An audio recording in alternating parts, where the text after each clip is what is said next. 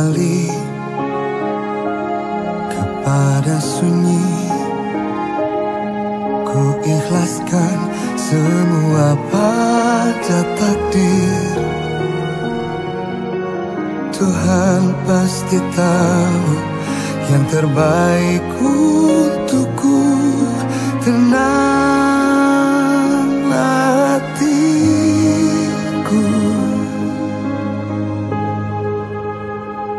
tegarlah diri, walaupun perih. Berjalanlah lagi sejauh mungkin, hingga suatu hari nanti pasti bertemu dengan hati yang tak menyakiti.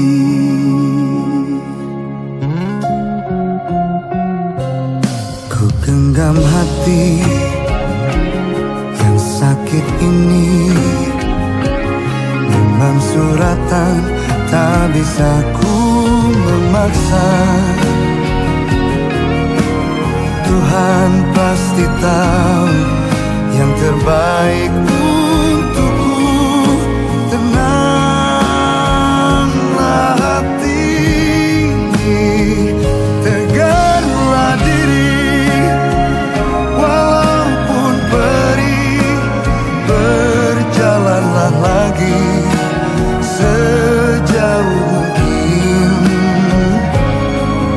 hingga suatu hari nanti pasti bertemu dengan hati yang tak menyakiti.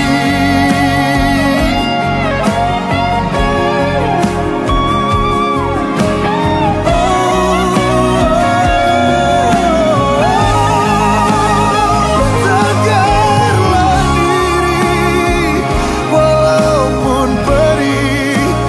Berjalanlah lagi sejauh mungkin, hingga suatu hari nanti pasti bertemu dengan hati yang tak menyakiti.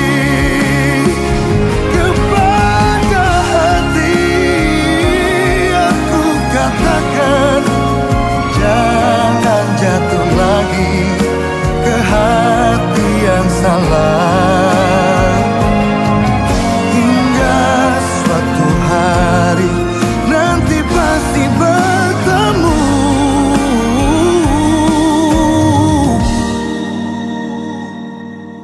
dengan hati yang tak menyakiti.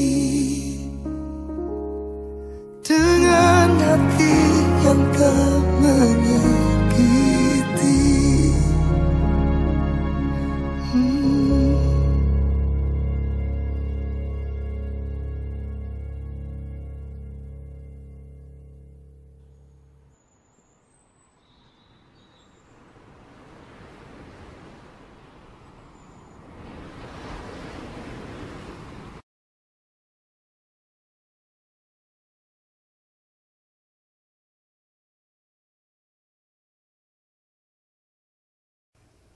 Ready to start? I had no idea, like I didn't expect that the video would end like that at all. I was thinking from the lyrics, because it showed the subtitles of English lyrics translated, that it would turn out that he was going to be away from her for a long time, but I didn't expect it to end so that she actually